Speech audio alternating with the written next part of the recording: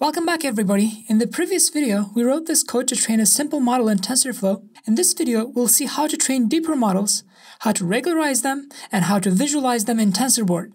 Then we'll learn to work with checkpoints so that we can pause and continue training. First, let's add this model more layers. We can do this in a for loop. This code block will now repeat the dense layer followed by a reloop 3 times. We also need to move the input layer variable outside of the loop so that each one of these layers in this loop get their inputs from the previous block. To reduce the risk of overfitting, let's add a weight decay regularizer with an alpha value of 0.00001. We need to specify in which parts of the model we want to use this regularizer. We will regularize the weights in the hidden dense layers. Let's also add a dropout layer to further regularize this model.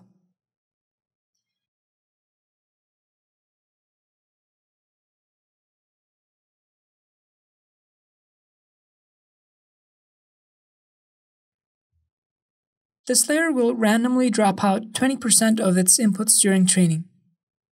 Okay, let's run this model before we make any further changes. As you can see, it's kind of slow, and if we needed to stop it for some reason, we would lose all the training that had been done until that point. So we better save checkpoints every once in a while and continue from there if we need to pause it for some reason. Besides, we need to save the model anyway so that we can deploy it once the training is complete. Okay, I'm going to cancel this right now and modify the training code to load and save checkpoints.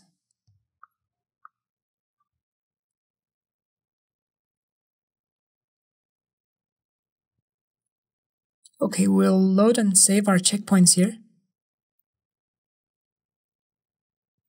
I'm going to save the checkpoints under a directory called checkpoint in our working directory. You can put them somewhere else if you want. Then I'll create a saver, which we'll be using to save and load the checkpoints. I'm going to set this max to keep argument to none so that we keep all the checkpoints. If you're running short of space, you can use this argument to keep last n checkpoints instead, then the rest will be removed. Now I'm going to check whether we have already saved any checkpoints or not. And if we do have checkpoints already in this directory, we should continue training from there. So I'm going to resume training here if a checkpoint exists. I'm just going to copy the code block here. You don't have to memorize this. Once we load a checkpoint, we should restore the last global iteration number we had so that we can continue from the last iteration instead of starting from 1. I'm going to change this 1 to initial step so that this for loop will continue from the last checkpoint instead of starting from iteration number 1. Now we can save checkpoints every once in a while.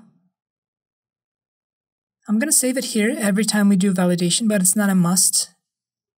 You can save it whenever you want.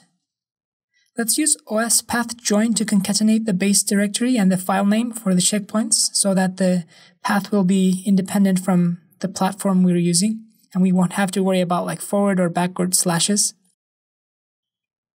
This function also inputs the global step number so that we'll know at what iteration a given checkpoint was saved. Let's print here to confirm that we have saved the model. And let's run this.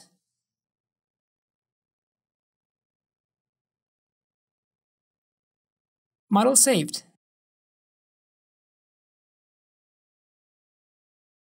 Okay, I'll cancel this here. Let's see if it continues from the most recent checkpoint when we run this script again.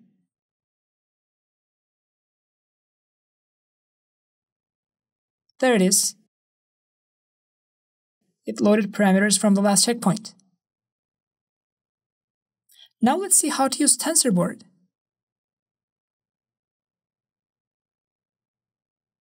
We're going to save the logs for TensorBoard here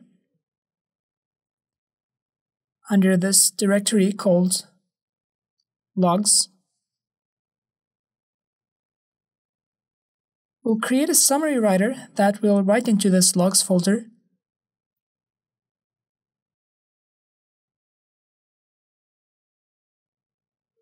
And the first thing we'll write will be the computational graph. This will help us visualize the graph in TensorBoard. We can actually run this now to see how our graph looks like. But first, let's close the writer before we forget.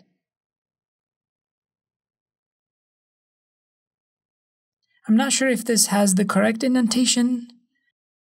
Let's double check. Yes, it does. Okay, let's run this.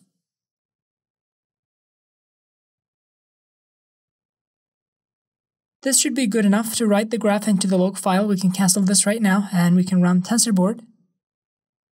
We need to point TensorBoard to the directory where we saved the logs. Now we can open a browser and navigate to the address we see in this terminal to go to TensorBoard.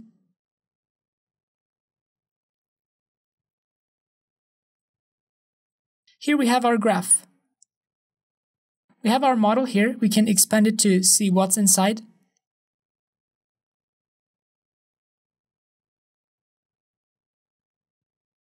The data goes into the first dense layer, followed by a ReLU and a dropout layer, and the next dense layer, and so on. Then the outputs of the model are used to compute and optimize the loss, and also to calculate the performance metric. We can see what's inside each one of these blocks, and the reason these operations group together is that they're defined under the same variable scope.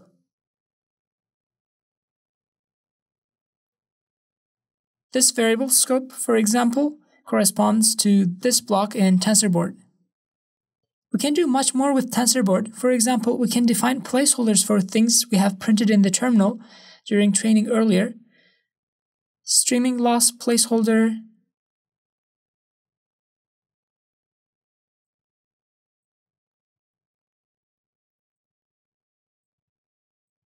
streaming accuracy placeholder, and validation accuracy placeholder.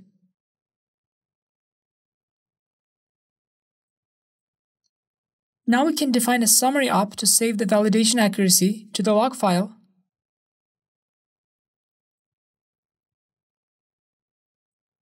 The first argument is the name of the scalar, and the second one is the placeholder that we'll feed later. The second argument here doesn't have to be a placeholder. It can be any type of TensorFlow operation. We can do the same thing for the training-related scalars. We can actually merge more than one scalar into one operation.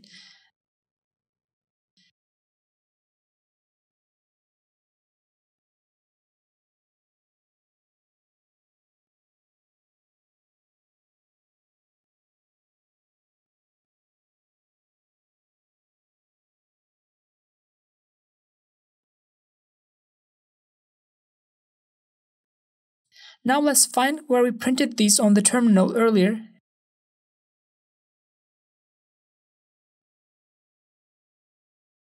And let's write them also into the log file so that we can visualize them in TensorBoard.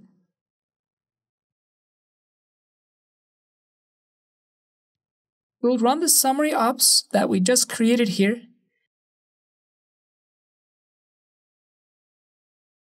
And feed the values of the placeholders.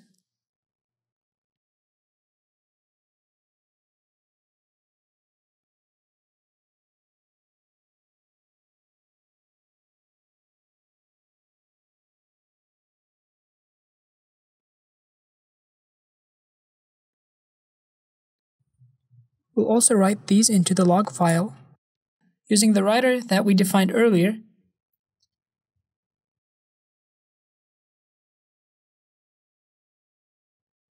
And also we'll do the same thing to log the validation accuracy.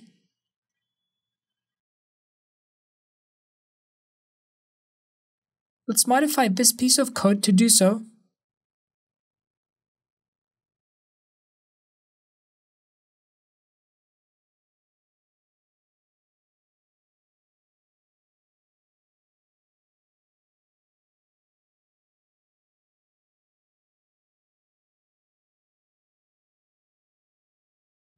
We're now ready to run this.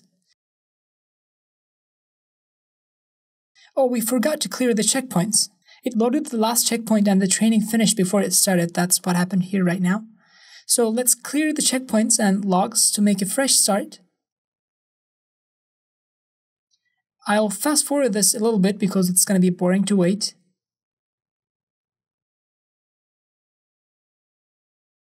Now we can see how our logs look like in TensorBoard.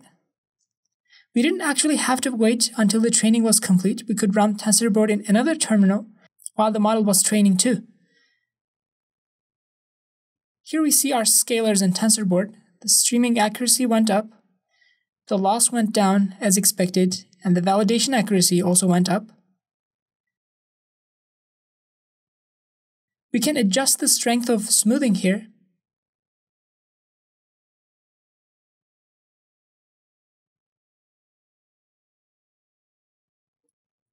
We can expand the charts. We can switch the y-axis to a logarithmic scale. We can scale the chart to fit. We can ignore the outliers in the chart scaling. There's a lot more we can do with TensorBoard, such as visualizing images, plotting histograms, projecting features into 3 dimensions, and so on. But the features that you'll be using most of the time probably will be logging scalars and visualizing graphs, as we did in this session.